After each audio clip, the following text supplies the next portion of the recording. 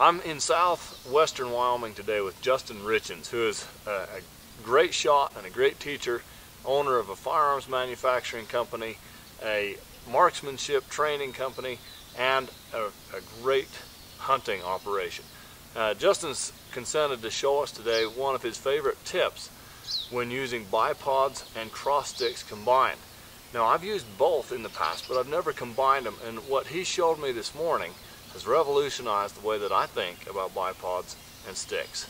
So, Justin, if you'd show us that. Let me show you what I call the bipod wrap. It's a way to get rid of the long bipods. You can carry a short bipod. You simply just drop the legs, grab your traditional sticks. I actually use stony points. Okay.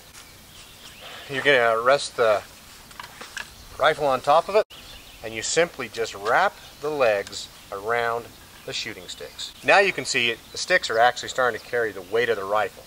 Now I'll make sure that I'm against a tree or another backstop, and I simply just roll it into my shoulder.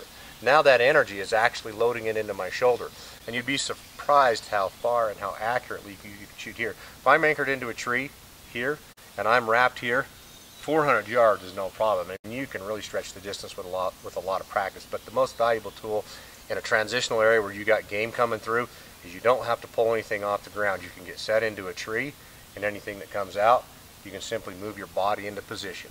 Wow. As you can see, that stays right against my shoulder. Yeah. Pop, pop, pop. Super impressive. It creates an incredibly stable platform, essentially a tripod between your back on the tree and the two legs of the shooting sticks, and you're locked and loaded and ready at a second's notice with very little movement. What a great idea and a fantastic hunting tool. Thanks, Justin. Thank you.